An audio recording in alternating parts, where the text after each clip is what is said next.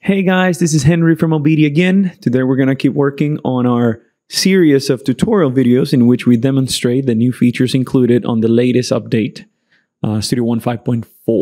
Okay, so today we're going to talk about the plugin manager. Okay, this is really cool, and the way they upgraded this, I think it's very nice and very useful. So, just for just in general, Studio One is a very stable software. In general, it's very stable. It's hard to crash, okay? And typically, when that happens, it's because of a third-party plugin, third-party software that you're working or that you're opening within Studio One, okay? Typically with plugins. And you're going to see situations in which most manufacturers will say, okay, well, if you have this version of Studio One or this version of your DAW, whatever DAW it is, you should have this version of your plugin installed. And sometimes we kind of get lost in that, okay? Sometimes we have older versions of plugins with newer versions of DAWs or the other way around, and it's hard to get around that. It's hard to keep up with it. But with a new plugin manager, Studio One basically is smart enough to know and tell you what version of your plugin you currently have installed, and it'll give you statistics and things like that. They're going to be useful for you to know, okay, well, I'm on this version of Studio One, but I'm on this version of this plugin. So, and you can see the statistics when that plugin had crashed or whatever. And that'll let you know, okay, well, I have to update the plugin. Or, well, no, it's the other way around. I actually have a newer version of a plugin that is not compatible with Studio One, and so on and so forth. So how do you see that? Very easily. You go down here, bottom right corner, your browser, browse. And then if you're at the home, down here, you got your plugin manager. If you click there, you're going to see this window. Okay, there's a lot of things that you can find here. But yeah, you basically have two tabs, plugins and statistics. If you click on the plugins, you're going to see every single plugin that you have installed. Right now, I only have the PreSonus native plugins that come with Studio One. You can see here all the names, so they're alphabetical. And you can see type native. That means that that's a PreSonus Studio One plugin. You can see the vendor, the folder where it's located, and the actual version.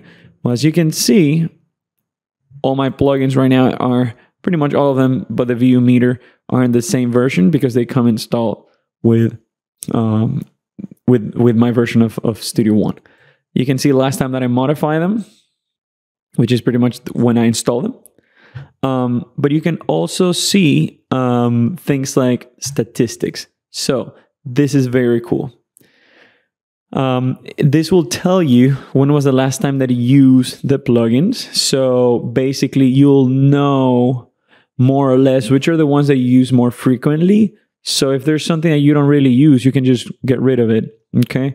It'll tell you the average load time, the average save time, the average preset size. That way, if you see the average load time, if you see a low average load time, you know the plugin is working fine, like it opened quickly.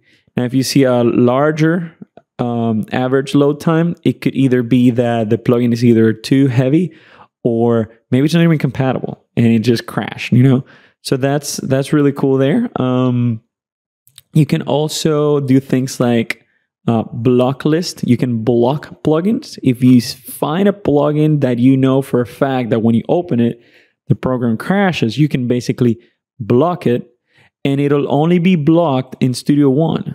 So if that plugin, you can actually if you actually use that plugin in another DAW, let's say you have another DAW installed that you use for another purpose, well, it'll be blocked just in Studio One. So you'll make sure that in Studio One, everything will run smooth. And if you want to use it in your other DAW, you can still use it. It's not like you're uninstalling the plugin. You're just basically removing it from Studio One. So these are features that will make your Studio One experience smoother, because now you're making sure that everything you have installed is totally compatible. This way you'll make sure that you won't have any crashes, any hiccups.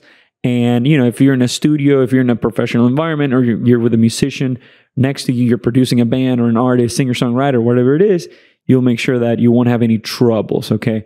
And, you know, in the music business, or in the world of recording studios, time is money. So you cannot be in a situation in which your program basically crashes, because you'll be losing time. So that's the plugin manager, updated plugin manager from Studio One 5.4. Stay tuned for the next videos. Okay, we're going to keep talking about these new features included in Studio One 5.4 update. And if you have any other questions, please call us from OBEDIA and PC Audio Labs, and we're going to be happy to help you. We will see you guys soon. Bye-bye. Want to learn how to produce music using this, or using that, or using all of these? Have you been watching videos, reading manuals, blogs, and trying to figure out everything that it takes to be a music producer? Do you have a bunch of music gear that you purchased and you still haven't made any music? Well, then you need OBEDIA, the world's only one-on-one digital audio training and tech support service. Check out the link below for a special new subscriber offer.